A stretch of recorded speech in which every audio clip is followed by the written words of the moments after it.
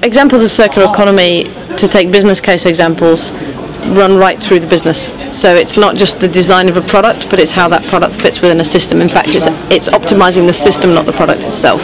So if you take Philips and a project it did in the Netherlands with a company called Turn2, they looked at how you would supply light to an office. And rather than us being the office workers buying the fittings and paying the electricity, the model was turned on its head. So Philips made the lighting, Philips provided the light, we only pay for the light, they pay the electricity bill. So they're then incentivized to build the most energy efficient lighting they possibly can. They also, when they have more efficient lighting, take the old ones out and put the new ones in, because they pay the electricity bill, it's in their interest to do it. Once they take that lighting back, they know what's in it. They know everything they put in it, they know the design of it because they made it, they designed it, they built it. They can then recover those materials and put them into the lights of the future. We are not able to do that. You know, we don't know what's in our iPhone, we don't know what's in our computer, that's not our job.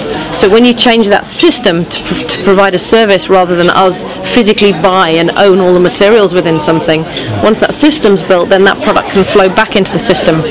And once it goes back into the system, it can then be valorized. And the more you design for circularity, the more you can valorize, which will obviously be in those companies' interests as materials get more and more scarce and as they can valorize the assets and feed them back into their products of the future.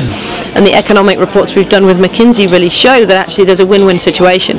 We as the user get a better product because we don't have to buy all the product, all the items within it, and the manufacturer doesn't make money just because they sell more and more, which means the products have to break because they'll never make more money if they don't sell another one. So we don't have to pay tax when we buy it, we don't pay tax when we throw it away through landfill tax, we don't own all the materials within it, we get the functionality of that machine, they repair it, they upgrade it, they remanufacture it, they change it out when it needs changing out. We get what we need, which is washing.